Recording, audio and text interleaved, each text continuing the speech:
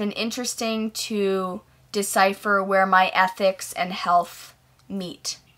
So, hey there guys, my name is Annabelle, and for those of you who don't know me, I typically make videos about my tiny house, this house that I'm in, and also about my travel, minimalism, forest therapy, not going to college, sustainability in general, building community, and I will be focusing more on some health hacking type things, grounding, circadian biology stuff in the future. But there has been so much vegan drama lately, and I happen to be vegan myself, and so I wanted to create a unbiased video out there because I just don't feel like there's a lot of videos of people coming from a really compassionate place, understanding that we all choose different paths in our lives, and what we once chose and thought was the best and most optimal thing for us might not be for some reason. And so I'm just going to dive into a couple things, and feel free to leave comments below if anything resonated or didn't resonate with you. I'm happy to respond to some more, let's see, how do we say this? Some more maybe opinionated people that might take one side or the other. The few of you who actually watch my videos on a regular basis, I apologize that this is a little different, but it feels necessary, and I had a lot to say because that was the first video I made, was about I think it was about being, or watching COWSPIRACY, the documentary, and being vegan. So I've just simply been seeing, you know, a handful of people over the last 2 to 3 years go back to eating meat, and I feel like I have a place and a space to say, to share my opinion in this kind of more extreme vegan world. And then there's also some people popping up and, you know, just being pretty extreme back to vegans. And so I don't feel like it's one way. I think vegans get a lot of hate in general, but I do think it kind of goes both ways at this point. Often people come to veganism because they either are looking for better health, they believe environmentally and sustainably that it's better to eat a vegan diet, or they're coming at it from a place of ethics where they don't feel like they should be contributing to the suffering of other animals as a source of food. So over the years, I've heard a lot of people say their different opinions about what it means to be a vegan, and often in a lot of the response videos criticizing ex-vegans, they talk about how they were never really vegan, which I feel like is totally BS, because the definition of being vegan is to not be consuming any animal products or goods that may have come from an animal. So that includes, you know, fur and honey and other things like that. And so after someone says that they're vegan and are living that way, and then they decide to go back, to claim that they were never really vegan is totally incorrect. They were vegan, but now they're not. So you could say they're not vegan now, but I just kind of feel like that's a insensitive response to maybe some pain that came up in you because you have made that connection so deeply that you would never go back for any reason you feel like. But again, I just feel like it's really insensitive. While you may not agree with someone and their decision to go back to eating meat, I think it's important to like completely shun them from the vegan community or whatever community they were once a part of. It's disrespectful, and I feel like it's losing all chances that they would want to come back. And if they did choose to live a vegan lifestyle again, the likelihood that they would actually promote it like that and label themselves as vegan seems highly unlikely. So I was raised vegetarian, excluding eggs. We didn't eat eggs. And my parents were vegan / macrobiotic before my older brothers were born, and then my older brothers were born a couple years in. They moved from state to state and were right near a raw dairy farm and ended up starting to eat dairy products again. And so then I was born later, and so I was raised vegetarian. So I went vegan 5 years ago because I didn't want to support the exploitation of animals in any way. For in my case, it was only dairy products as a source of food. I continue to feel super good and super healthy eating this way, and for me, it was ultimately a ethical and moral choice above anything else. Do I think you can eat meat and dairy products and be healthy? I do. Do I think you can eat fast food, junk food, factory farmed, deep fried in oil, meat or dairy, or even be a junk food vegan? I don't think that's healthy for you. That's very clear. But do I think if you're eating some healthier, which in a moral sense, I don't feel like there's a healthier option. I'm not going to get into that, but from a stance of your health, I do think you can be healthy eating meat and dairy products. For me personally, I could not be healthy because of the way I was raised and the emotional and psychological wiring of who I am, and how I was raised would not allow me to eat specifically meat products because I never have in my life. I won't say that I never would go back to eating dairy products, while right now I don't think I would, obviously, with a lot of certainty. But I am so certain that I will never eat meat products or seafood or eggs in my life. So in a couple other videos, people said that, you know, it's naive to think that you would never eat meat and dairy products again, which I think for the majority of people, for the person who came from a, originally a meat and dairy based way of eating that then went vegan, I can see how someone who also went through that maybe would say, hey, that's totally naive of you to say you'll never go back. But I also think it's kind of disrespectful to the people who were raised this way and are saying, hey, no, what about me? Because I know with certainty that I will not eat meat and dairy products. It never was an option and never will be.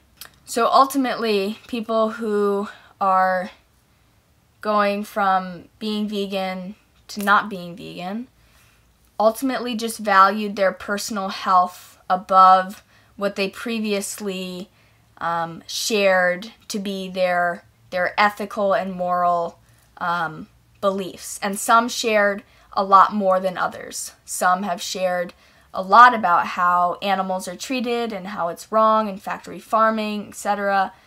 And some haven't shared a lot. But that doesn't mean, that what I said earlier doesn't still stand. It might not apply so much to some people as it does to others.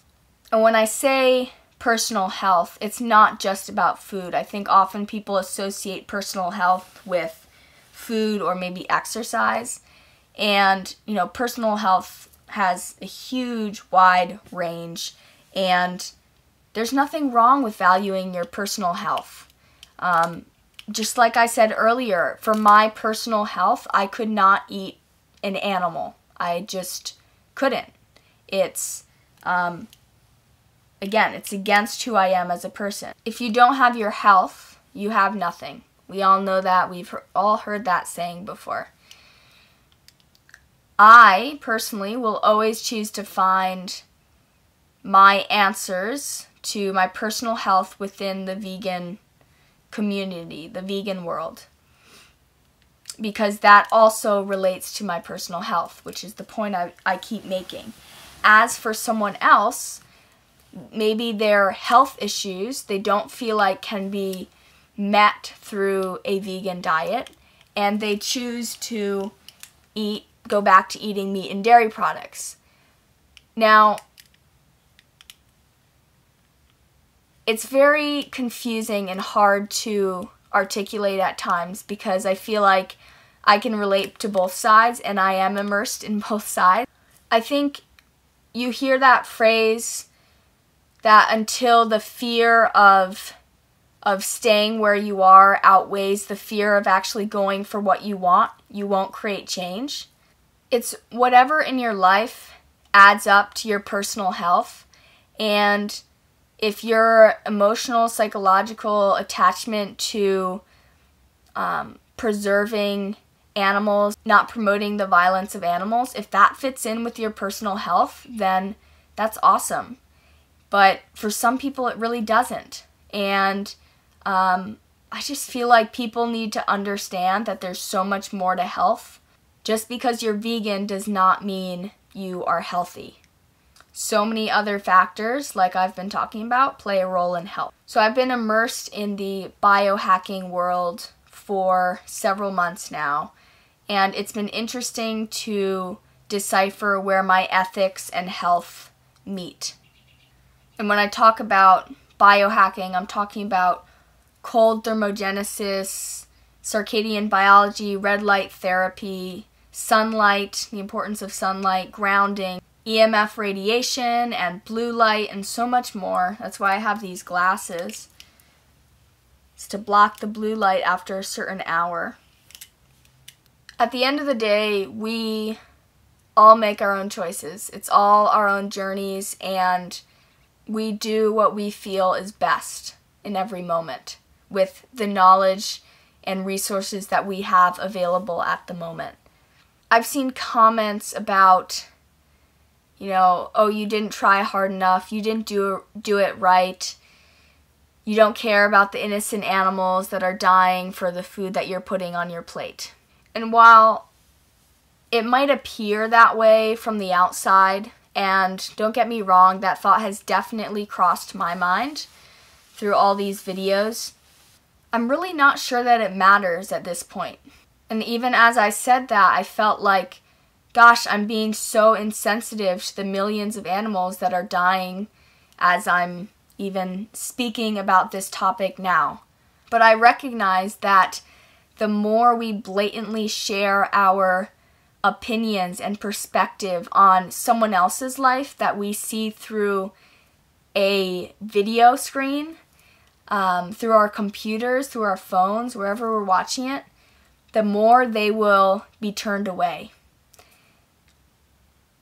And sometimes I think, what if a family member of mine, or maybe, maybe one of your children was vegan and isn't vegan, or maybe your parents were vegan and decide to go back to eating meat and dairy products. Would you respond the way that some of these people have been responding, or even the way you're commenting? No. There's no way you would respond that way. Now, I get that, everyone kind of has the space now to share their opinion, and it's really great and awesome. There's nothing like the platform that YouTube has created in order to share our experiences, opinions, and knowledge with other people. But I think you just got to take a step back.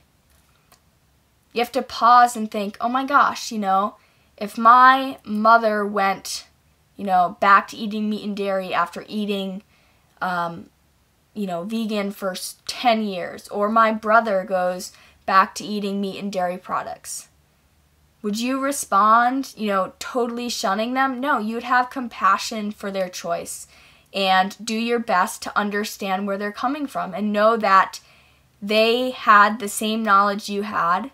They were immersed in the vegan world, and now they've shot down another path that they feel like is better for their health. It's not our place to judge other people. as I say that, I am immediately triggered to a phrase that another vegan couple that's on YouTube says frequently, which is, it's our right to judge if what you're doing is hurting other living, feeling, breathing beings. And I identify with that. But I also identify with the humanness of who we are and the journey that we're here on. And I can't shun people. Is it surprising? Is it hurtful? Were there points that I was angry? Yes. Were there points that I'm watching these videos about circadian biology and understanding brain health, and I'm looking and seeing all this data that says I need to be eating fish and eggs, and it's like, well, that's not even part of my diet and never will be. Is there a part of me that I'm like, I wonder how I can figure out how to optimize my health within the vegan world for me to better suit what this research might be saying? Yes, I think about those things. And for someone else who might have come from a meat and dairy background and has chosen to be vegan and sees this data, why wouldn't they go back to eating meat and dairy? Right? And so it's just the question of where your ethics and health, personal health meet and where your values are. You know, I kind of find it funny sometimes because, you know, at times I am judgmental and at times I'm really compassionate, and it just kind of goes back and forth, and I'm doing my best here in this video to kind of share like what I truly feel. But I brought up the analogy, while, you know, some vegans might say it doesn't really apply because what I'm about to share has nothing to do with another living being. You know, I started this YouTube channel and it was all about my tiny house. It was my tiny house build. And since then, I've grown so much. I've shared many different videos over the course of, you know, a year and a half that have nothing to do with my tiny house.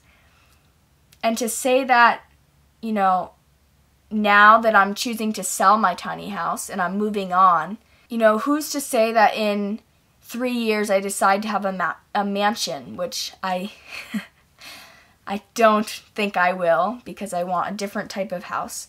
But say I did, say I wanted a mansion. Are people going to comment and totally discredit my journey earlier with my tiny house and minimalism and downsizing? No, it's all part of our journey. It's part of our growth. It's part of this beautiful experience we get to live. And so while I'm choosing to live vegan, that doesn't mean that anyone else's experience in life, or maybe their genes, or their specific health needs, may or may not be met on a vegan diet. There's research that goes both ways, and I'm not here to say, okay, this research is right and that is fudged. That's not our role. Our role is to have compassion and accept other people's journeys. People change. We all change. But a sure way to keep people away from whatever community they were once a part of and are now choosing to leave is by completely shunning them and telling them they did everything wrong and were never really part of the community to begin with in the first place. I guess that's it. I hope you guys enjoyed this video and it wasn't too much, and I look forward to having further conversations about this in the future if it's wanted. But I really felt like it was important for me to share my perspective and understanding of this topic, because I feel like not enough people are sharing compassion, and you know, you just wouldn't respond to people the way that others are responding through videos on YouTube or through comments, at least most people. And I also want to make it clear, and I'll make it clear in more videos in the future, because, you know, what I share on here is my journey. and what has worked for me. And to say a blanket statement of, you know, this is amazing, this will work for you, I feel like is a little bit incorrect. So if I have said that in relation to veganism, you know, I